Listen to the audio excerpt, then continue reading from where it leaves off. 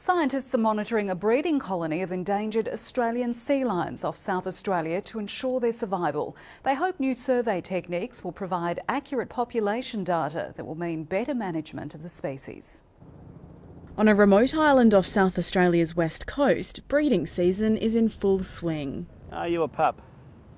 Yeah, you're a pup. And that means census time. This is 18 months old, this one. Scientists from the South Australian Research and Development Institute and the SA Museum are on a mission to learn more about this little-known colony of Australian sea lions.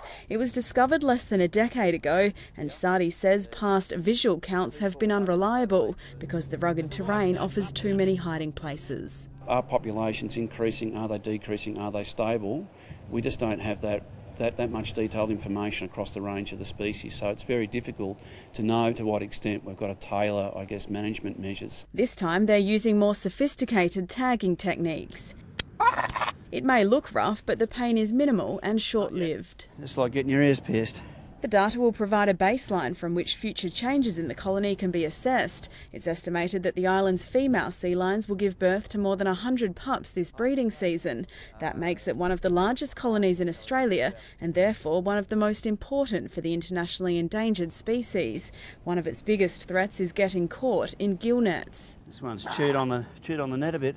But Mr Goldsworthy says if 100-year predictions of sea level rises are accurate, climate change could become the biggest enemy. That'll be a serious issue for this island because half a metre extra of sea level out there will pretty much inundate the entire area. The pups will be surveyed again in 6 weeks' time.